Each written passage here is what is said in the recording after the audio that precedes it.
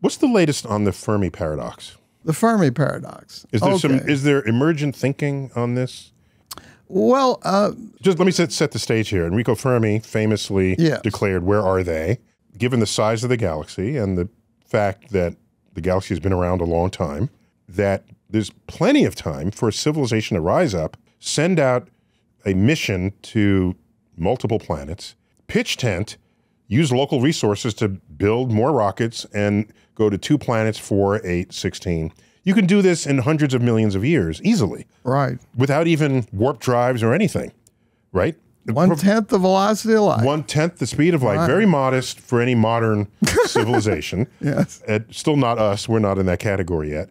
And if that's the case, the galaxy could and should be teeming with alien civilizations. So where are they? What's the latest?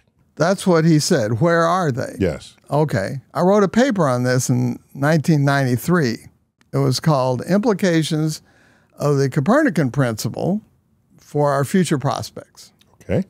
And astronomers love the Copernican Principle. It says your location is not likely to be special. We live around an ordinary star, in an ordinary galaxy, in an ordinary supercluster. We're used to this idea. It's been used by Huygens to calculate the distance to Sirius, arguing that why should the sun be the brightest thing in the universe? These other things are stars, and they're just like the sun. And so what if they were, knowing how dim it was, he got the distance to Sirius accurate to a factor of 20, which was extraordinary. I didn't know he did this calculation. Brilliant step to make. Yes. So Christian Huygens, yes, a Dutch polymath, right? Yes. And I own one of his books, a charming book, Celestial Worlds Discovered. We just speculates on what life would be like on all the planets. So he looked at the sky and said, maybe if the sun is ordinary, so are these other stars. Is that right? Right. So if the brightest star in the night sky, Sirius, is just like the sun, how far away would it have to be as dim as we see it, right, given how bright the sun is in front of us today? To even have that thought. To have that thought is brilliant. Brilliant. Yes. Okay. But the most spectacular success of this was when Hubble discovered that all the galaxies were fleeing from us. Edwin Hubble, the man, not the telescope. Not the they named it after him. Yes. They're all fleeing from us, and the further away, the faster. It's a homogeneous expansion away from us. We did not go fall for we're not going to say we're at the center anymore. We're not going to fall for that again after Copernicus. We're going to say, why would we be in the one special galaxy for which all the others are fleeing? No. If it looks that way to us, it must look that way to everyone. You live on any galaxy, you've got to think that you're the center, and you've got to see it all of it expanding away from you. Then you get a homogeneous expansion, like pennies on an expanding balloon. Each penny sees all the others moving away from it, and it thinks it's at the center. And then you get the homogeneous models of general relativity, Big Bang models. And Gamow and his students, Herman and Alford, then calculated that there would be hot in the early universe, and that we could see the microwave background radiation left over from that today. All of that based on this assumption. That you're not special. And you get all of that. And then this prediction was that there'd be microwave background radiation left over from the Big Bang of 5 degrees. And I worked with Penzias and Wilson in graduate school, did a project with them. I observed on the telescope. They got the Nobel Prize for that first measurement. They discovered the microwave background, 2.7 degrees. This is like predicting that a flying saucer 50 feet across is going to land on the White House lawn, and one 27 feet across actually shows up. This is the most extraordinary prediction in astronomy, and it shows how powerful the Copernican principle is.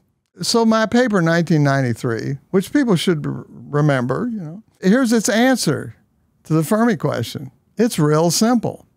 Just to be clear, you're purely invoking the Copernican principle to arrive at this conclusion. Yes. Not fundamentally differently from the way Gamow invoked the Copernican principle layered onto the data available to him at the time. Okay. And Huygens. Yes. Right. So here's the answer from the Copernican principle, and it's very simple. A significant fraction of all the extraterrestrial and intelligent observers must still be sitting on their home planet, or else you'd be special. If there's a giant galactic empire out there that we don't know about, they've conquered the whole galaxy and they're just hiding, you know. They don't want the likes of us to know. We're in a little experiment for them, you know. That would make us special. Because if you're an intelligent observer, you should be one of the people in the big one. Okay. In fact, you can say if you're a person on the world today, you should likely be born in one of the countries that's above the median. Half the countries in the world had, when I looked at this, a population less than 7 million. You're born in America. That's one of the 3 big countries. You don't have to be in the biggest country. I had to mention this to Stephen Hawking once. He said, according to this principle, I should be from China. I said, no, that's a minority of the people on the earth. You should be above the median, which is 97% of the people living on the earth live in countries above the median. Little bitty countries with small populations, you're not likely to be from there. You're likely to be from a random place. And what did he then say? He smiled at me. Okay. That's the way Stephen Hawking was. He gave me his characteristic smile. One time I had dinner with him and I asked him a question, and it takes time. I mean, plus he's eating, but he has to spit it out because his throat doesn't work, but he tastes the food. And he's typing out replies with his eyes, right? On his device. Right. And I said, how come Isaac Newton didn't figure out how to stabilize the solar system, and he needed Laplace to figure out perturbation theory to show that every time a planet goes around, it's not tugged out of its orbit by Jupiter? Because Newton was upset about it. He didn't know. He didn't have an answer. Right. In fact, he credited God for coming in and fixing things every now and then. So I posed that question to him. And then 15 minutes later, out comes the answer. It's, you can't think of everything. I know. That's great. That was a dewdrop of wisdom. And then he went on to say, Einstein didn't think of black holes. Right. You can't think of everything. That's right. People got Nobel Prizes off of black holes. Right. That he didn't predict off of his own theory. He predicted gravity waves. That got Nobel Prizes too. That's right. Crumbs off his plate. He didn't even get it for general relativity. I know. That's great. That's great. Okay, so let me restate what I think I understand is your point. Yes. With the Copernican principle, as published in 1993 in Nature. Right. So powerful is this idea that we're not special. Right. In a statistically large enough sample of things, that if all the aliens were colonizing all the planets, we'd be one of those aliens colonizing the planets. You would be. You should ask yourself, why am I not a space colonist? You and I are continental colonists, and the fact that we're still on the Earth tells us something. For example, what's the chance that we will colonize the whole galaxy? There's 1 billion habitable planets out there.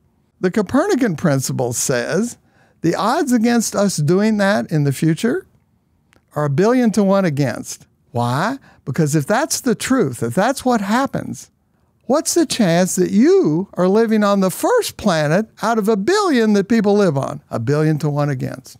And let me make this give another example. I know that there's 11 people born in Antarctica. That's all. Are you born in Antarctica? No. They're born south of everyone else.